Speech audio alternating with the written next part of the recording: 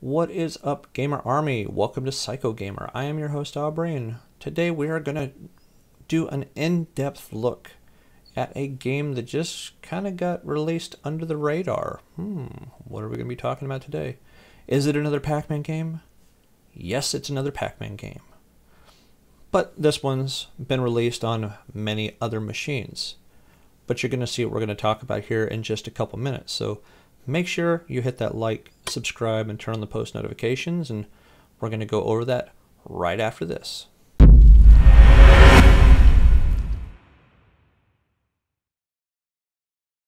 Alright, welcome back, guys. Like I said, we are going to do an in-depth look at a new Pac-Man arcade machine from Arcade1up.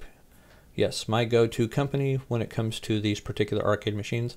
Why? Because they really look like the original machines. Now, like I've mentioned in previous videos, they are milking the crap out of Pac-Man. Many people are probably getting a bit tired of Pac-Man. However, there were so many different machines released back in the 80s of Pac-Man, whether it's Pac-Mania, Pac-Man, Pac-Man Plus, Pac-Man Jr. There's so many different Pac-Man games that were on the market that it really doesn't surprise me that they're trying to give each of these games their own release. But with the way they have their licensing set up, they are releasing it with multiple other games, whether it's all of the other Pac-Man games or just a multitude of Pac-Man games. But we're going to take a look at the game itself and also look at the case and controls. So we're going to go ahead and switch over to my computer. Boom, shakalaka. Alright, so this particular machine is exclusive to the Home Shopping Network. This is Pac-Man Plus. Now we know Pac-Man Plus has been on a variety of different games from Arcade1up, dating back to just the regular Pac-Man. That was Pac-Man and Pac-Man Plus, just the two games on one machine.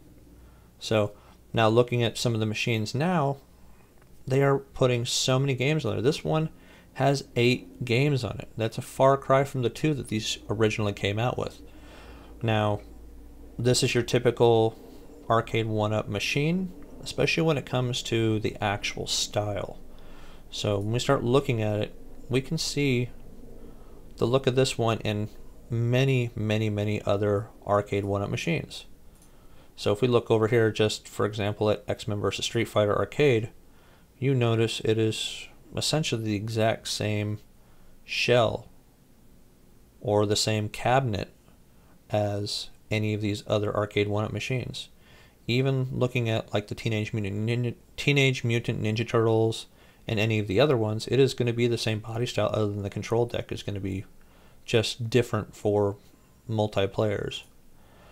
Now, obviously this is going to have your 8 games, which, just so you can look down here, I guess I did have to actually make the screen bigger because it zooms in, but it doesn't zoom in and blow the picture up, so I apologize for this. Obviously Pac-Man's on here, Super Pac-Man, Dig Dug, Pac-Mania, Pac-Man Plus, Pac-and-Pal, Pac-Land, and Galaga. All of these games have been released on different machines and have even had their own standalone machines with a mixture of many of these other games. So we go back up here to look at it again. This is the actual control deck itself.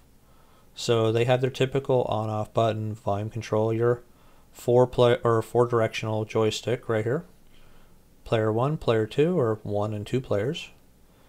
You have your extra buttons over here as well. If you look at the regular Pac-Man arcade game and look at its control deck, it's not the same. Now obviously this only has 2 games on it. It doesn't have games like, say, Dig Dug, where you can actually use this to use your pump in the actual game itself, or anything having to do with shooting like your Galaga.